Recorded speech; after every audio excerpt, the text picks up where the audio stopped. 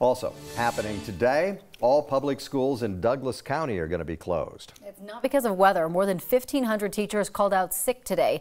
And as 9 News reporter Darius Johnson explains, this is all in protest of an ultimatum given to the superintendent to resign.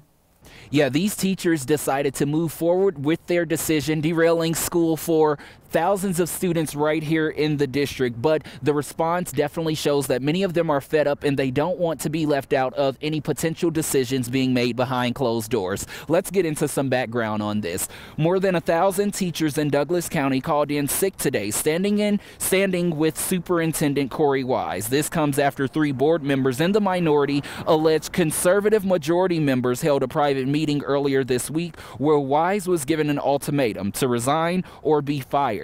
The allegation violates Colorado's open meeting laws. Wise has been with the district for the past 25 years, holding various roles, and we spoke to one parent who is also a substitute teacher. She says she's in support of the rally. She just won't be attending. I think I just feel frustrated that there's so much discourse. It is such a us versus them, and people just aren't doing what they need to do to, work together and to do what's best for the kids in the district. Now, earlier this week, school board president Mike Peterson, who is among the conservative majority, said no decision had been made on Wise's contract yet. However, that collective action rally is expected to happen right here behind me at 1 o'clock this afternoon. Reporting in Douglas County this morning, I'm Darius Johnson, 9 News.